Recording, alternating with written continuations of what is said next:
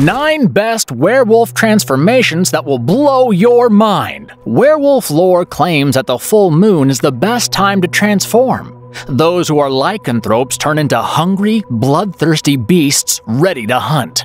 These transformations are often portrayed with violent and vivid detail in horror movies.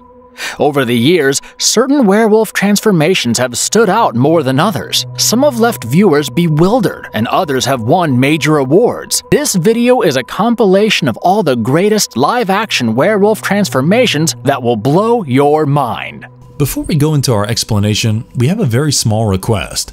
If you like our content, please support us by subscribing to our channel. This is a small click for you, but for us, it means a lot. Thank you. Let's begin.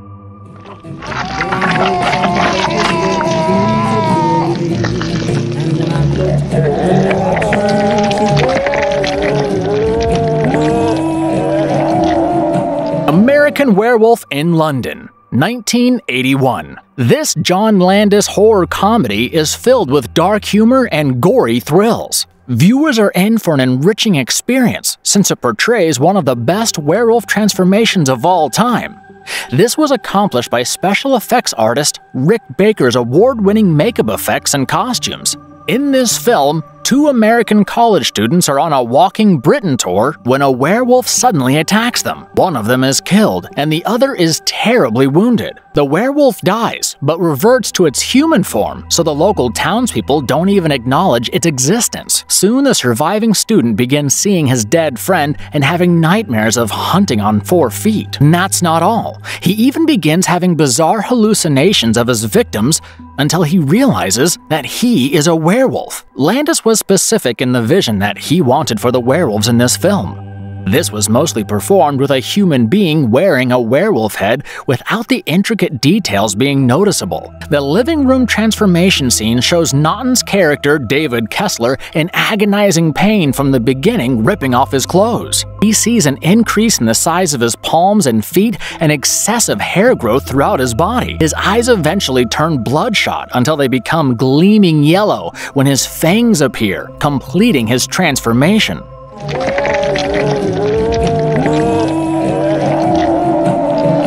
Baker's team created several heads and limbs, which they had to swap throughout the sequence. Stretching effect was achieved with a unique material that dissolved over time. For some of the transformation, Naughton's lower body was hidden under the floor with fake legs above. These effects were approached with utmost brilliance, simplicity, inventive techniques, and a crazy amount of hard work. All these worked in perfect unison with Naughton's outstanding performance that sold the pain of his transformation.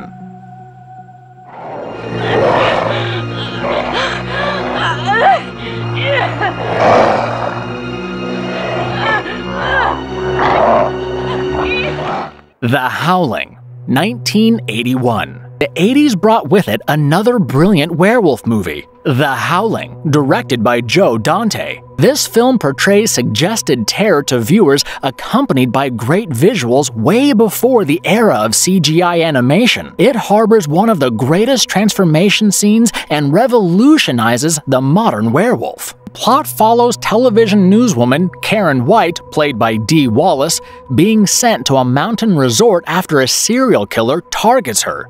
But she is in for a shock since the resort residents are certainly not what she expected them to be. Although Rick Baker was initially supposed to work on the film's special effects, he was called by John Landis. Therefore, his protege, Rob Bottin, who was only 21, was brought in for the film. He was given absolute creative freedom for the werewolves' makeup and special effects.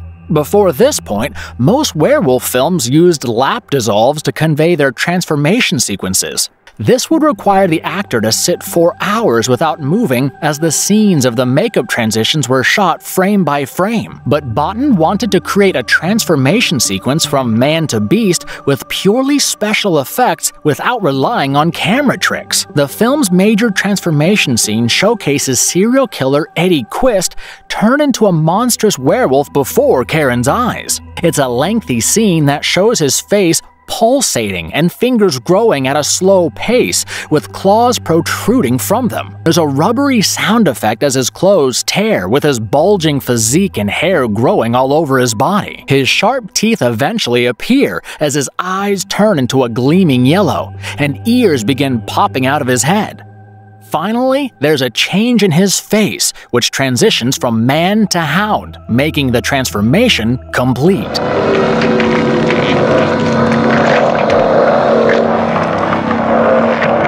The eerie background score makes this sequence extremely frightening. Peter Curran handled the animation sequences for the entire film, contributing to it being one of the most memorable werewolf horror films despite its low budget.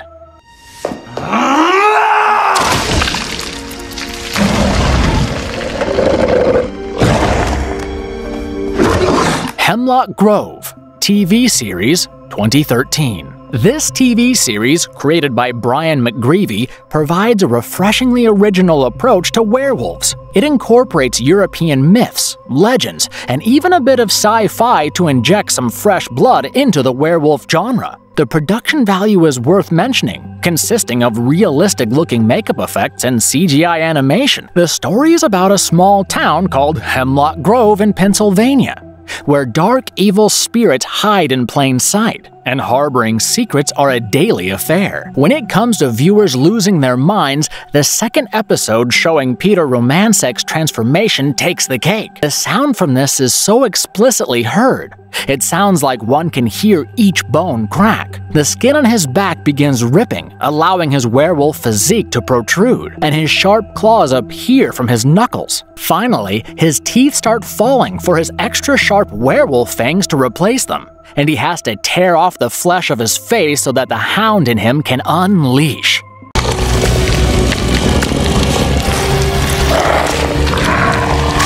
In the end, he is also seen eating the flesh of his old human body. It is done with harrowingly fantastic special effects and immense gore that leaves viewers baffled in the end.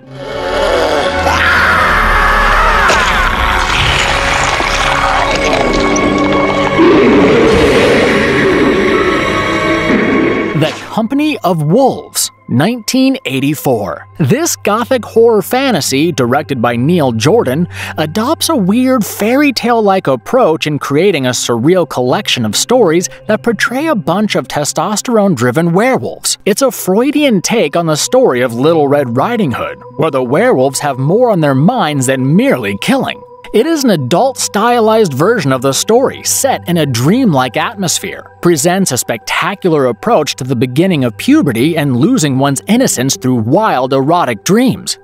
It evokes a mix of sexual symbolism, poetic beauty, and gory horror moments that are utterly fascinating and keep viewers engrossed throughout the film. A teenage girl in a country manor falls asleep while reading a magazine. She has a disturbing dream where her boring sister is dead, and she lives with both her parents. She spends lots of time with her grandmother, who tells her stories of werewolves. One day, on her way to visit her granny, she encounters a handsome man and bets him about who can reach the house first. Soon, she learns the secret of the handsome stranger. In one of the stories, Stephen Ray, playing the young groom, returns after abandoning his wife. He literally rips off his skin during his transformation, exposing his muscle and flesh before the werewolf protrudes from his mouth, shedding his skin.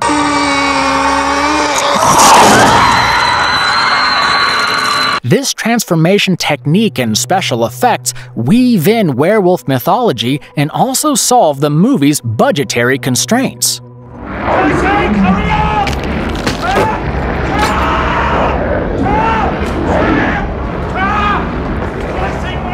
The Howling 3, 1987. This misunderstood, quirky film is the third entry in the Howling series that narrates the tale of lycanthropic maladjustment. Although viewers wouldn't include this low-budget 80s flick on their list of best werewolf movies, it presents one of the most fascinating transformation sequences. The plot contains an odd werewolf birthing scene, a hunter's posse trying to eradicate the creatures with heavy artillery, and a Russian werewolf ballerina. As a strange race of human-like marsupials suddenly appears in Australia, a sociologist who studies them falls in love with one of the species' females. Mora handles the species differently than any other film of this type. One of the transformation sequences shows Olga Gorky strapped to a chair in a laboratory after a group of scientists witness her transforming into a werewolf. Here they take her photograph as she moans in discomfort. She eventually starts growling as the power fails and turns violent. Ultimately, the camera shows her grayish, wrinkled, furry skin as she transforms into a werewolf and gets free from the straps.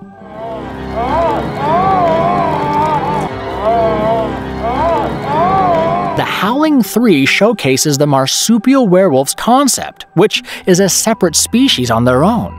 Just like other marsupial creatures, the females have a pouch to protect and nurse their young ones. This movie also dismisses other traditional notions of werewolf lore, like the full moon significance and the creature's ability to transform whenever they choose.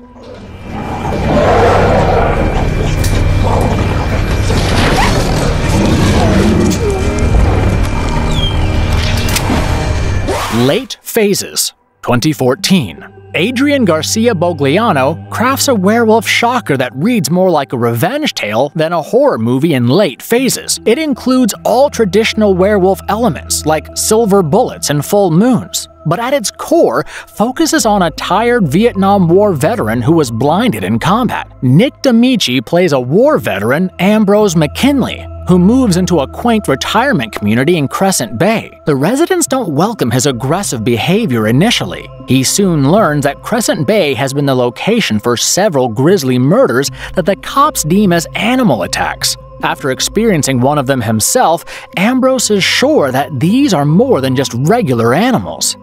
This movie's werewolf transformation scene shows a man with his chest tearing open to expose the werewolf torso, while extremely sharp claws appear from his fingers. Like every other transformation, the man seems to be experiencing agonizing pain, while the skin on his legs rip apart, and his hairy werewolf hind legs appear. Finally, he tears the skin off his face and has bloodshot eyes.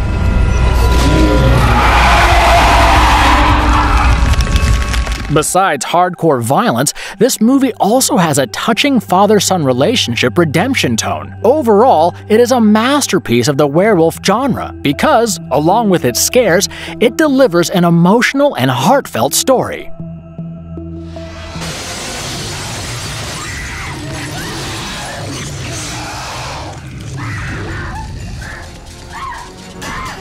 Bad Moon, 1996. Bad Moon is adapted from Wayne Smith's novel Thor. It is a small, sure-handed tale directed by Eric Red, with a cast completely on the movie's wavelength. The overall mood and atmosphere of the film is dark, with an extraordinary werewolf. A man struggles with hiding a curse within him, and he has one last attempt to free himself with the love of his family. When it looks like he's fighting a losing battle and endangering everyone around him, Thor, the family dog, is his last hope for their survival and the end to his werewolf curse. Designed by creative special effects artist Steve Johnson, the movie's werewolf transformation was relatively smooth, with bones crackling and Ted's sharp fangs appearing first. Then his body naturally morphs into the hairy creature while his sharp claws appear. His face bulges and forms a disfigured, furry, gigantic creature with fierce eyes.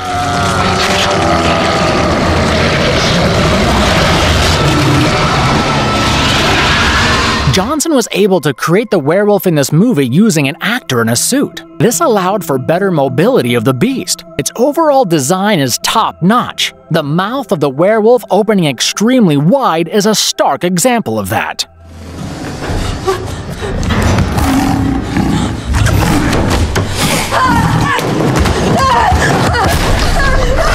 Ginger Snaps, 2000. This film, directed by John Fawcett, uses the obvious parallel from the werewolf lore of a rebellion against normalcy. It's one of the few narratives in horror fiction to use lycanthropy as a metaphor for the cyclical nature of menstruation. It showcases a fresh outlook on teenagers, sibling relationships, and puberty. A 16-year-old edgy tough girl named Ginger likes taking photographs of staged death scenes with her sister. Both the sisters have made a pact that they will die together. The night she gets her first period, Ginger is also bitten by a werewolf. Within a few days, she notices changes in her body and temperament. Her sister Bridget tries to find a cure with the help of Sam, a local stoner. As Halloween and another full moon approaches, Ginger loses control, and the local dogs aren't the only ones that begin dying. This film's transformation scene is done with a combination of dim and bright lighting to not overwhelm viewers with its vivid graphic imagery. Blood is flowing out of Ginger Fitzgerald's mouth as she undergoes her transition. Her clothes tear, her large werewolf physique forms, and her face begins to morph while her fangs and claws protrude.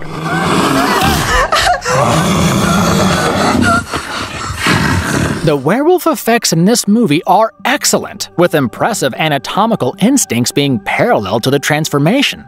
For instance, the way Ginger feels when she kills is equated to an orgasm. All of these are brought out by Ginger's character and werewolf transformation.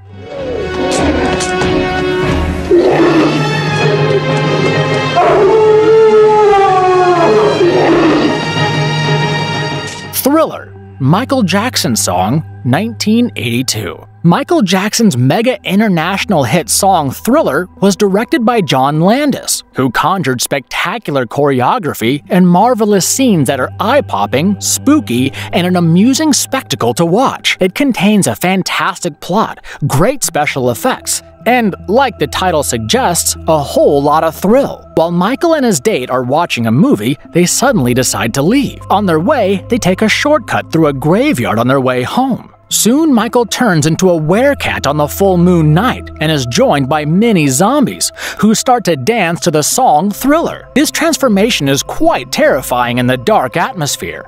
His eyes suddenly change color and become large and yellow, with all his fangs appearing at once. The hair beside his ears grow as he develops his large pointy ears and sharp claws. All this time, he's undergoing tremendous pain as he grows long whiskers and a mane. His roar is horrifying and sends his date running.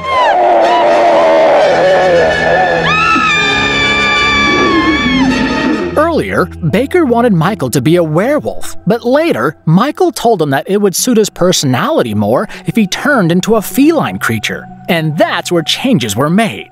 And if you liked our content, don't forget to leave a like and subscribe to us if you haven't already. Have a good one and be safe. Thanks, everyone.